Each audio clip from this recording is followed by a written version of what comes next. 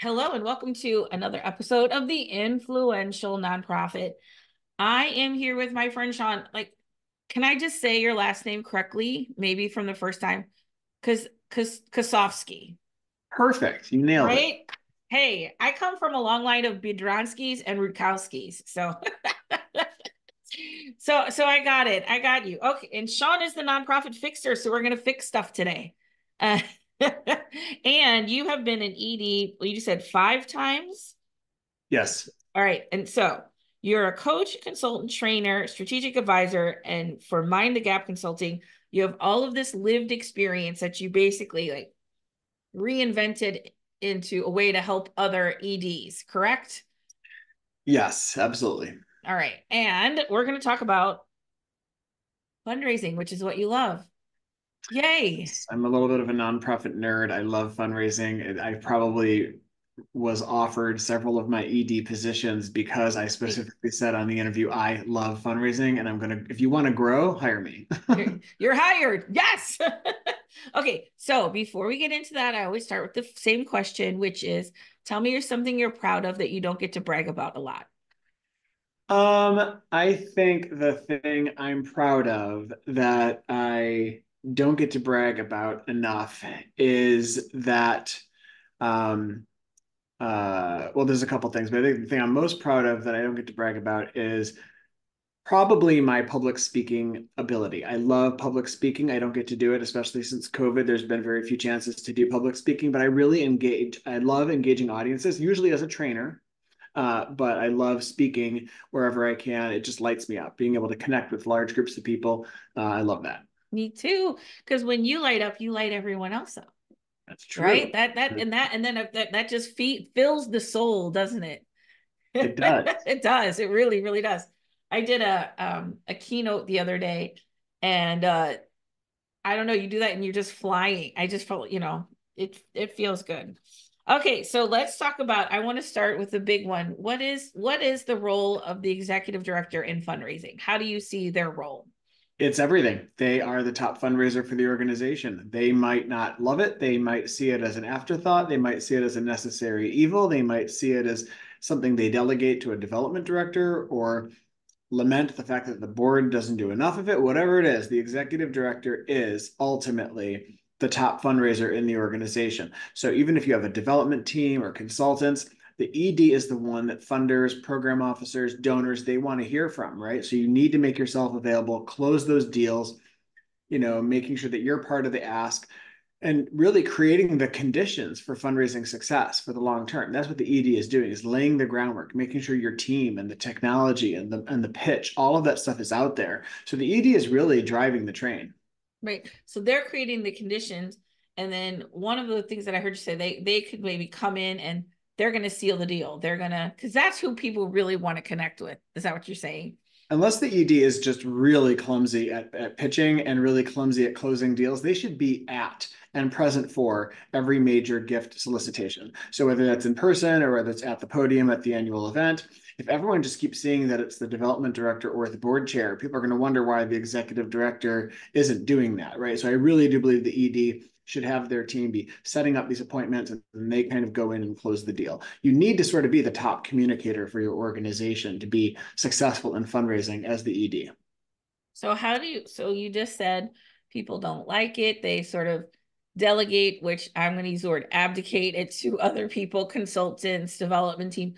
How do you get them comfortable in this role? Because it is really critical. And I 100% believe, and not just believe it, I know it because I've seen it, what you're saying.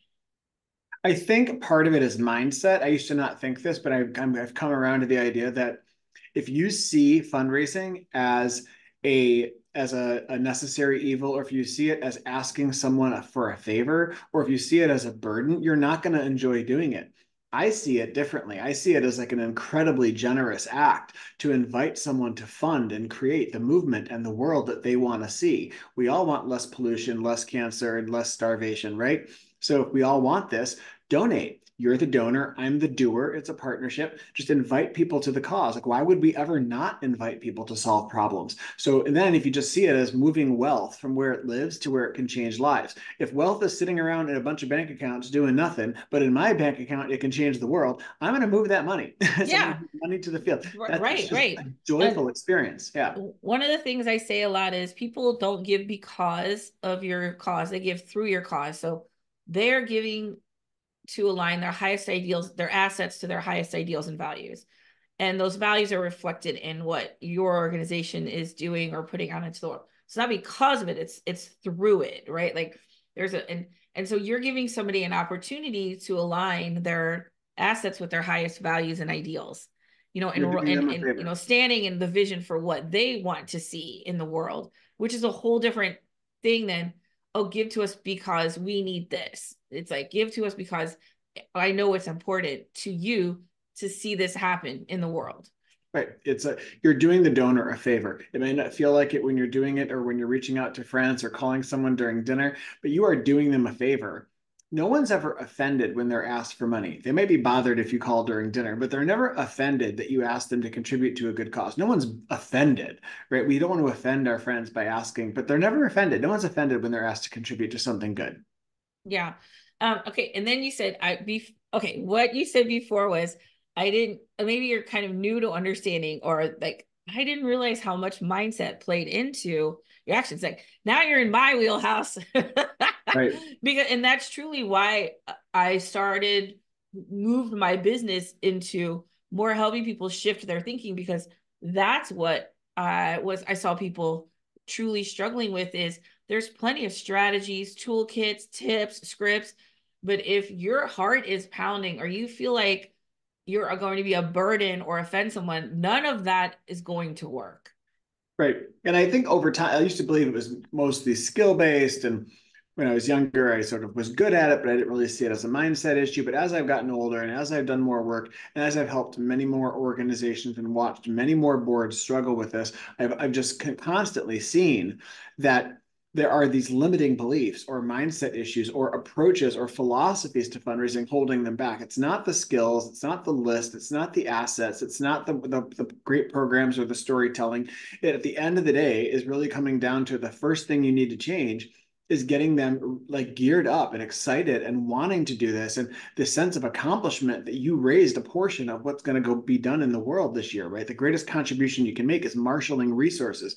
And I tell nonprofit leaders, they are entrepreneurs. Nonprofit leaders are entrepreneurs. Yes. We make something out of nothing every day, and we are unencumbered by what we don't have today in pursuit of creating something that we see. Our mission is off in the distance. We are not encumbered. Any inventor, any entrepreneur doesn't have the clear line of sight of what's going to look like in 5 years, but they know that they're going to start pushing toward it. That's what nonprofit leaders do. We set a vision or a mission and we start building, we marshal resources to go make that thing happen. And so in a way, as entrepreneurs, if you think of it through that framework, that we're really entrepreneurs, that it's just another challenge to go solve instead of like this series of favors that we have to ask. It's really just solving a problem. Yes. And I love what you said, you're unencumbered by what you don't have, right? Like, because that'll all solve itself, right? In an entrepreneurial world, it is, you're moving forward. And the language I use in that is the idea of like sovereignty. So I remain sovereign, like I stand in my value. If that person says yes or no, you know what I mean? If I raise this or not, no one gets to tell me how valuable I am or how valuable I decide. I decide. And I think that's so what I see a lot of, and I'd love to get your reflection on this. Like, guy had a client once and she said, well, we want to be seen as credible. And I don't feel like we're seen as credible. Which, so if these people would give them money, then they would be credible. I'm like, it's the opposite. When you see yourself as credible, then people will invest in that. They're not going to invest in something they don't see. So it's sort of it's more of an inside out game than I think most people realize. Yeah. Okay, so tell me a little bit more about like your experiences as an ED. Because you've done a lot of stuff. We had a call a couple weeks ago, and you've done pretty much everything. So tell me like give me like what was the craziest or most dramatic thing that happened to you leading an organization? Well, I will say that, yeah, the thing I'm most sort of proud of is that my career has been very varied. I've just done a lot of different Yeah. things. Some people could look at that and say, "Oh, he can't stay in one place for too long." That's not what's happened in my career. If anything, opportunities have emerged, and I've either moved for love and then ended up in another career. They're not just like jumping around because I'm uninterested. But because I've done a wide variety of things, C3s, 501c4s, political campaigns, candidates, worked all over the country and worked on a wide range of tasks, communications, helplines, everything. I've just seen a lot of stuff, and that helped me prepare for leadership too. So, in terms of like a funny story or an interesting story or a wacky story, is that I think with each executive director role, there's been different challenges, but one of the ones that I think was really crazy was I moved to North Carolina in 2008 for my first ever executive director job. And I was a man from the North, a Yankee, taking over as Northerner.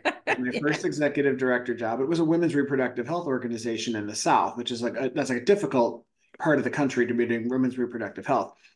But they gave me the job. I was never been an ED before. I was a guy running a women's organization. I was from the North, already an outsider. And I arrive at the job and I start realizing that some of we had debt that I didn't know about. We also had just made some decisions nationally that were hurting our fundraising that I didn't know about. Ooh. And we also, then the economic collapse happened. This was August of '08. So then all of a sudden the money, the sources of revenue Yeah. from this were collapsing around us. All of these things were just kind of crumbling around, right?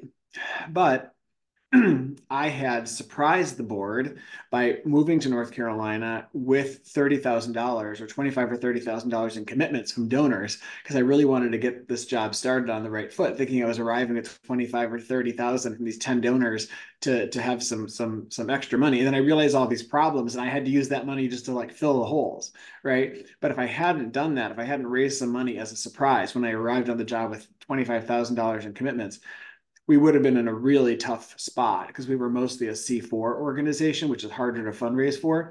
So we pulled it out. We were able to stay the same size. We passed some legislation. We had a really great run through the economic downturn, '08, '09. But it was a really scary time. And I was just like the only man in the country running a chapter of this organization.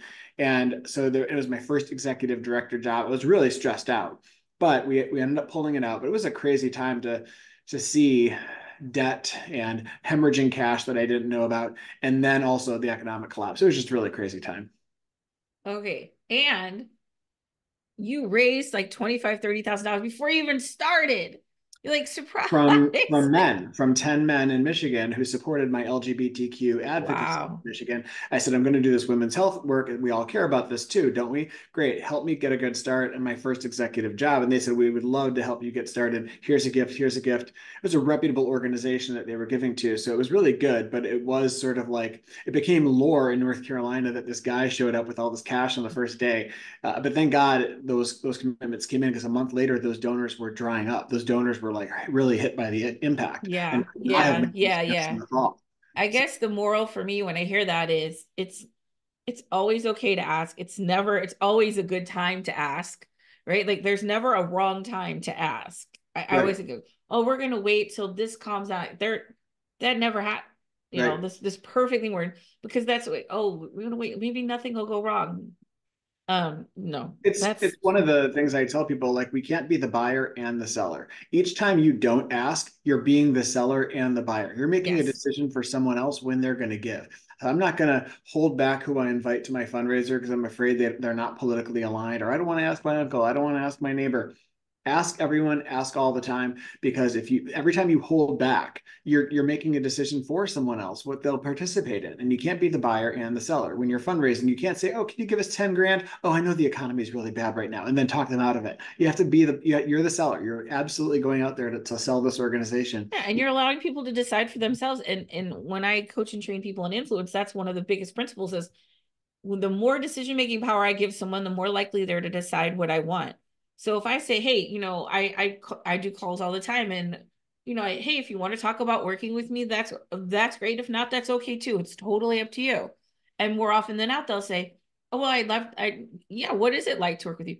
And it's the same thing with the donor. Like whatever you decide is totally okay. Like I'm not tied to any outcome. I'm not tied to this. And more, they're like, well, tell me about it. Because now they feel they get to make an empowered choice. Anytime we give somebody an empowered, even if it's a no, it's still an empowered choice. You know what I'm saying? And that can only serve you in the long run. Yep. Okay.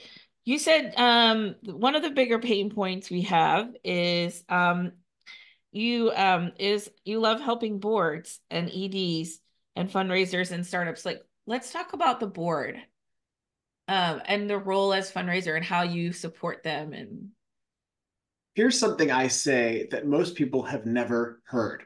The board owns the nonprofit, and all owners of all corporations, including not-for-profit corporations, are responsible for revenue. Period. The board owns the corporation. All owners are responsible for revenue. They have to pay their bills legally under the duty of care, duty of loyalty, duty of obedience, and all 50 state corporate law. You have to protect this little asset, this corporation. The government has given you some special privileges and rights and tax advantages for being a business. You have to take care of this thing. So when a board passes a budget, they can't just be there for the spending. They have to be there for the raising. They have to resource the budget they passed. Anything else is irresponsible. So when boards own the corporation and owners of corporations have to pay the bills, boards are responsible for owning this corporation and responsible for revenue.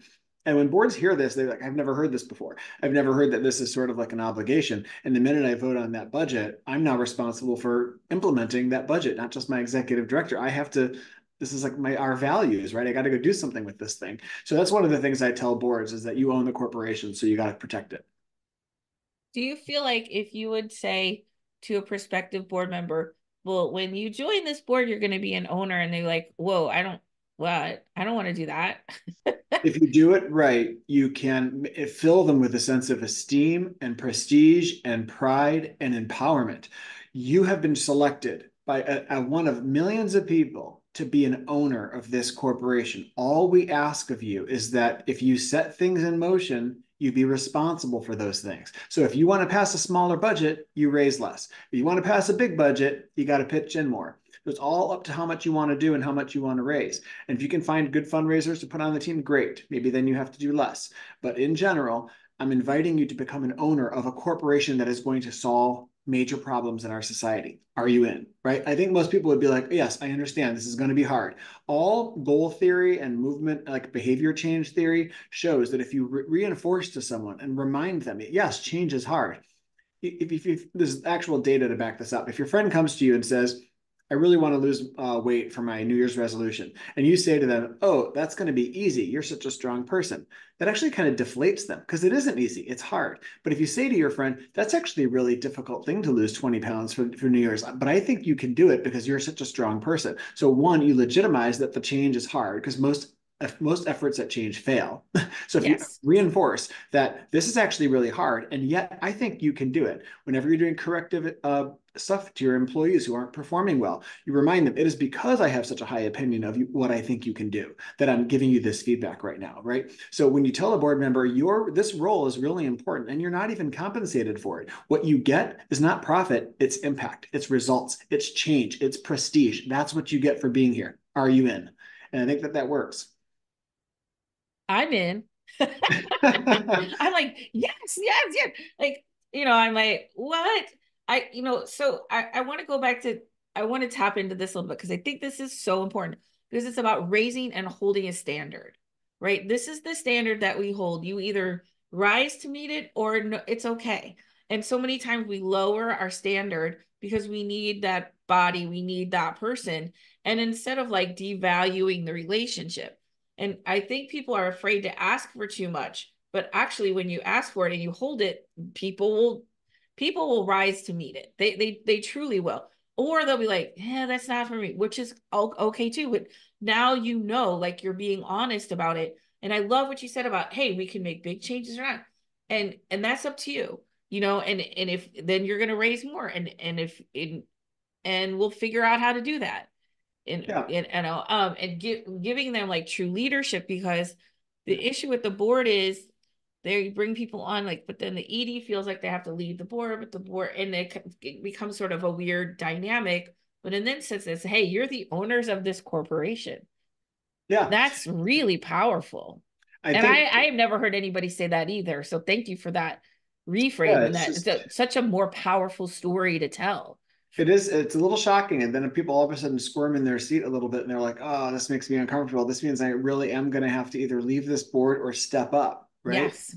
And so I'm a big believer also we have to have high standards for our board, not low standards. The old way was I just need 12 carbon-based people to make 12 meetings a year. Will you just Yeah. kind of join me? Because I know you're busy. Give me 12 beating hearts. Right, exactly. And now it's like over time, it's like actually the race to the bottom doesn't really work. I would rather be a small, lean organization that kicks butt, right? I'd rather do three things well than 20 things poorly. I'd rather have a small, mighty board that is engaged and passionate and there for me. But that just might mean we're smaller.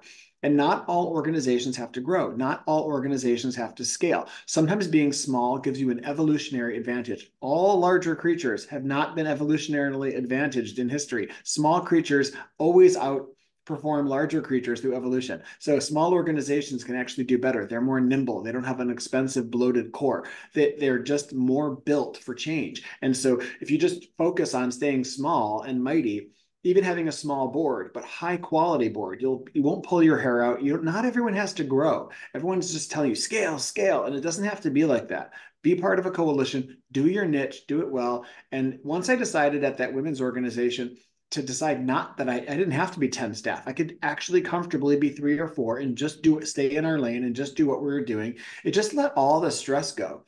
We'll just work in coalition for the stuff we can't accomplish. But once you decide to actually stay small, it just relieves a lot of stress. The constant expectation of growth, like the weighing on, like you haven't, it's sort of like you haven't built your house and you're putting on an addition. Like, it's like build your house, live in it, and then, oh, now it's time to grow. It's like, I feel like what you're saying is there's a kind of a continuous pressure. People feel like they need to be growing, and it's okay to just stay where you're at and really hone in, build something strong, lean, efficient. I feel like really this is the power of the story that you tell. If you tell yourself we're small and we don't matter, that's the story. That's, or if you tell yourself we're small and we're lean and efficient and super powerful, then that's what'll happen. You can tell yourself whatever story you want, whatever story you say, well, that will be the truth. You'll Yeah. always be right. Yeah, and I think that some funders and foundations will ask you, how will your solution scale? How will you scale? How will you be able to impact many more people? And that's the wrong question. The real question is, show us that what you do works? Show us that what you do works. It doesn't have to get bigger. We can have 50 of you in 50 cities. You don't have to be the group that covers all 50 cities. We can have 50 of you. Right. But there's a chapter-based and small and community-based organizations. They move at the speed of trust. And so like they're able to do certain things that big organizations can't do when they parachute into a community. Every organization has their niche, but that scale thing, this pressure to grow, I got to pay my staff more. I must have more money. I got to grow. It's not always serving us. Yeah. Wow. Sean, you're really smart. I don't know about that, but I am passionate. Oh, just say thank you. You just receive that compliment. See, I work with people on Thank you. receptivity. Just receive that. Yes, I am. You are. I mean, and I can see how your experiences have really honed, your thought leadership and what you contribute to clients. I would love to know, and I'm sure some people would want to know, like, how do you work with your clients? What does that look like? When I work with my clients, my business is moving more and more in the direction of executive director coaching. I do fundraising support. I do work with boards. I don't do strategic planning. I don't do a ton of facilitation, but I really do support executive directors and leaders, founders, board chairs, leaders of organizations.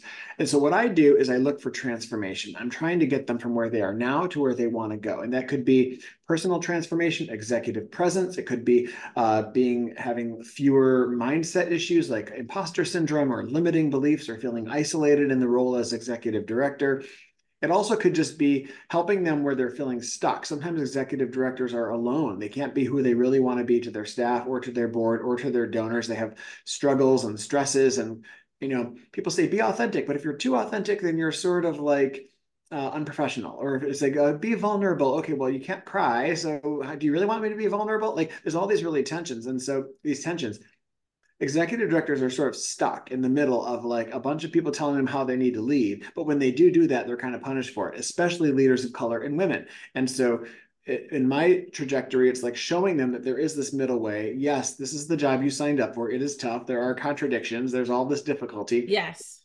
Because I've walked this road and because I've gone down this road like you have, I've been there at a resource strapped organization trying to keep all the plates spinning and yet find work-life balance and get paid a living wage. There's a way to do all that. So when I work with my clients, I try to focus on, like most coaches work on, what's the end state? Where are you heading? And then where you are now. Let's close that gap. So Yep. that's what transformation and change management is supposed to be about. So that's sort of like how I help people identify for themselves 3 to 5 things in 6 to 8 months that we can change. All right. I want to say two things. One is I want to normalize crying. I hate that we're like, there's some stigma about crying. It is that is like to me like the patriarchal look at like, oh, you can't cry because that's weakness. No, that's emotion. People have feelings. Like cry away. Like anyway, I just like I want to normalize crying. Everybody can cry whenever you want. And also I understand how that can be perceived, especially women in leadership, especially women of color. And this is the paradox of the strength and the vulnerability and learning to navigate. Oh, because what we want is like, I'm either strong or weak. No, you're both. You're all the things. And so how can I use all of those tools to my advantage? Um, there's a question I ask a lot, which is the problem to be solved or a paradox that we can learn to manage?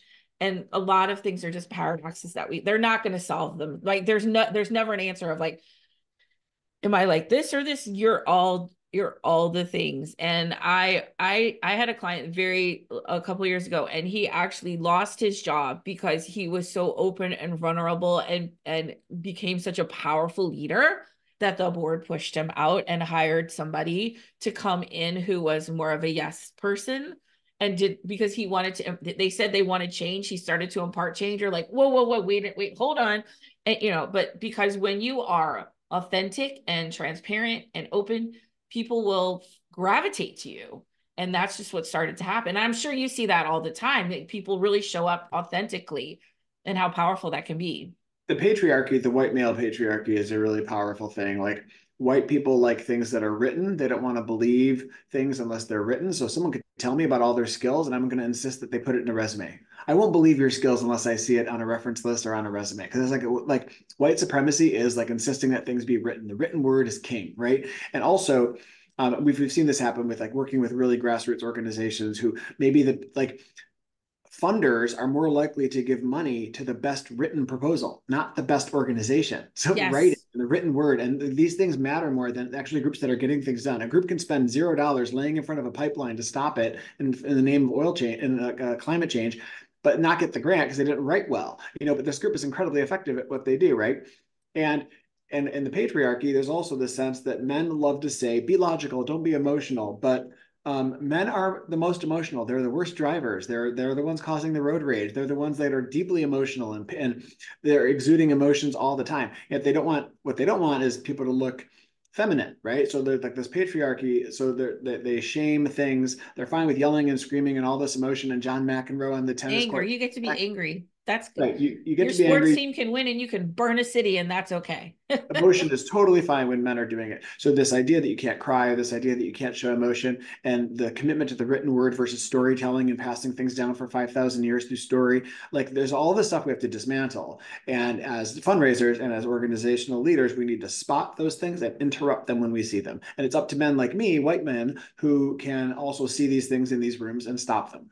Yeah. I mean, we're almost out of time. I want to say that's why I stopped doing like proposals and things like that, because I don't play that game anymore. Like it just, and so I can see like, yeah, well, if tell us, like, we need some help, and here's what help we need, and here's how much we want to spend getting that help. Tell us what you would do. Like, yeah, nah, Right. not for me. Okay, last question, because I know we got to wrap up. If I love karaoke, it's my favorite form of self-expression. So when we do karaoke together, because obviously we're best friends now, are you come to St. Louis? Where are you at? I forgot to I'm in ask you. New York In New City. York. Okay, so when I come to New York, because I've been to a couple of really good karaoke bars in New York. What are you singing? What's your go-to? Oh, I want to dance with somebody. Whitney Houston is probably it. Or lately it's been Gloria from Laura Branigan. Yes, of course, Gloria. I had to learn to sing that song in 2019 when the Blues won the Stanley Cup, because that became through a weird, like all these things do, and through a weird series of experiences, the big song, and everyone embraced that song. So I had to learn to sing, which is not a easy song to sing, by the way. No So one will cover that song. No one will re-record it because out of respect to her and because no one wants to botch it. It's such a great song. yeah, like that. To respect to Laura Branigan, but I did because everybody wanted to hear that song. Sean, this has been such a beautiful conversation. Thank you for showing up and sharing and giving. I have a new perspective, so I know everyone else does too. This is such great information. We're going to put it in the show notes, but how can people get in touch with you? Nonprofitfixer.com. All right. And we have your social links, and we put your social links, and you got Instagram, Facebook, LinkedIn. We'll put all those in the show notes so people can connect with you if they want to learn more. Awesome. Thank you All so right. much. All right. Thank you. Take care. And that's it for me in this episode of The Influential Nonprofit. As usual, if you want to get your nonprofit learn more about influence in your nonprofit, you can get to your nonprofit, go to Lord, what happened to me? Go to the influentialnonprofit.com and download your Uplevel Your Influence Starter Kit.